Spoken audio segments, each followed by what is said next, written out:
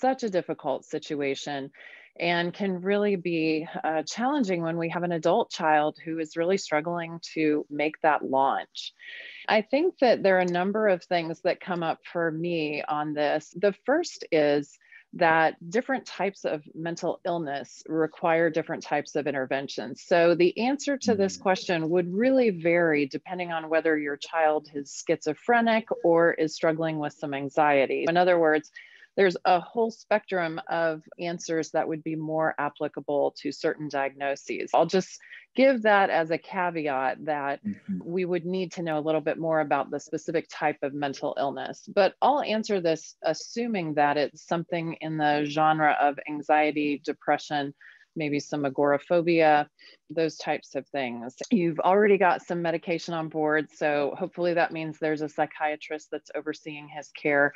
I would obviously recommend some individual therapy to assist with this. But one of the things we can do when we have an adult child who is struggling to function, provided that they have the capability of doing that, is to allow some consequences to match behavioral choices. In other words, if a child is declining to have a job, maintain a routine schedule, and manage their self-care, having some consequences that would match that and allowing the person to have a healthy relationship with the consequences of their choices.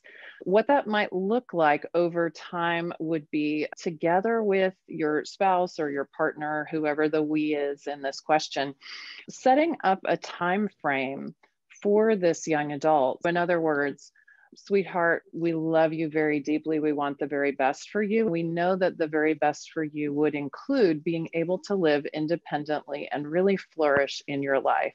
As a result, mom and I, or dad and I, have decided that within the next 4 months, we will be working with you toward identifying jobs that would be a helpful possibility.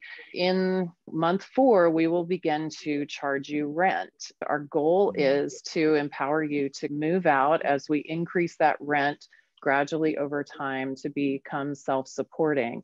You may wish to have a caveat. We will be happy to underwrite some therapy for you while you're getting on your feet, but also declining to overfunction for someone who is able to function. Again, if this person is able to get their own meals, to manage their own schedule, not doing that for them. If they're not eating, really not continuing to provide that food and intercept the healthy consequences of that person's behavior. Sometimes we really have to feel the pain of our choices before we can grow and learn.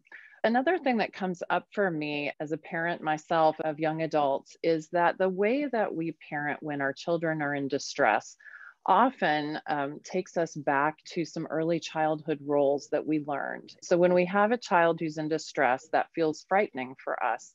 If when we were young, we learned how to caretake other people so that our environment would be safe, we tend to do that in our parenting as well. If we're concerned about our child, we might tend to overparent or overfunction for them to create a sense of perceived safety.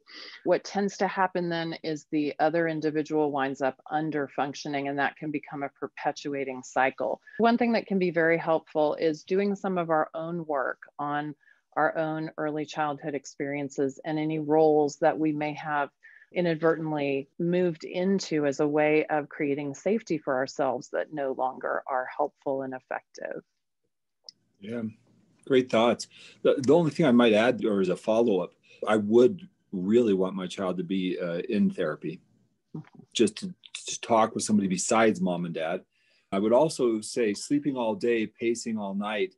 Clearly, we're hearing some anxiety, and if there isn't any med management, I would want to make sure that there's med management that's being monitored. Great question and good thoughts, Jenna.